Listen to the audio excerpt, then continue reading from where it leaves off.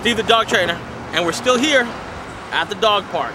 Something was brought to my attention the other day. I had a client of mine, good friend of mine, came to the dog park with his 7-month-old puppy, and he had people here at the dog park basically get on his case to ask him to leave about his dogs, mainly because his dog was unneutered, his dog was not licensed, and it didn't have a collar showing that it had a dog tag. I mean, I thought we lived in a country where it's a free country. We're all taxpayers, which pays for these parks to be available for us to come out here and do these things. The thing on neutering, his biggest issue was mainly because this gentleman was a minority with a pit bullish type dog. One of these large breed dogs that Breed magazine that we are always, Breed to Purpose, that we're always talking about. You know, he sees this guy with his dog and he's telling him, you know, he's giving him all these reasons for him to leave.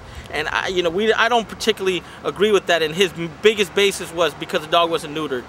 Now, let's just put it this way. You're not going to solve, and I've said this for years, you're not going to solve a behavior problem with a hormonal solution. It's just not going to happen.